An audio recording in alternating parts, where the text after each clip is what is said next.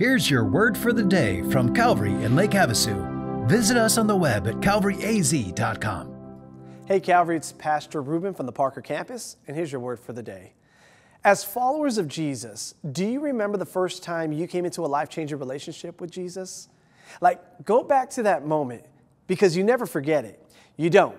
Because it was the first time that you experienced real forgiveness, real peace, real comfort and strength that was above and beyond your own. It was the first time you experienced real joy in your life. It was almost like you found hidden treasure.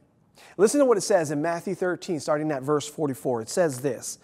It says, "The kingdom of heaven is like a treasure hidden in a field, which a man found and covered up. Then in his joy, he goes and sells everything that he has and buys that field. Again, the kingdom of heaven is like a merchant in search of fine pearls, who on finding one pearl of great value, went and sold all that he had and bought it." I had you think back to that moment, because as you serve God and have been serving God for some time now, then you know how easy it is to forget. Because as Christians, we have this tendency to, what's the word I'm looking for? Forget. You see how I almost forgot that word? We tend to forget that Jesus and the kingdom of heaven is so valuable that it is a treasure worth giving up everything for. That moment when you first believe should never stay a moment, but a reality in your life that gets better and better as the days go by. Because our relationship with Jesus isn't and should never be a surface relationship. These two parables I just read, it wasn't just a surface find. They had to dig deeper. They had to dive deeper to find that treasure. We should want to dig and dive deeper into the heart of God. And we do that when we dig and dive deeper into the Word of God, because the Bible is full of treasure, full of wisdom and guidance and peace, strength and comfort, hope and joy. And this is where God reveals His heart to you and I. And this is where God speaks to you. I mean, do I really need to keep going?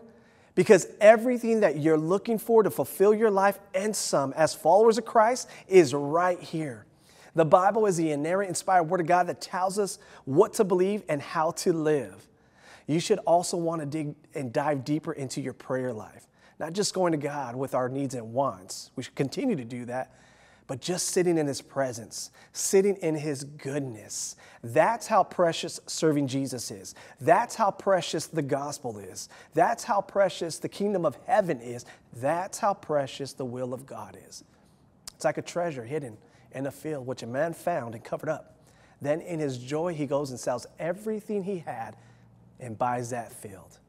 Beloved, don't ever lose that awe and wonder of being a follower of Jesus, of serving the King of Kings and the Lord of Lords. If you have, or maybe there's something holding you back from a deeper relationship with Jesus today.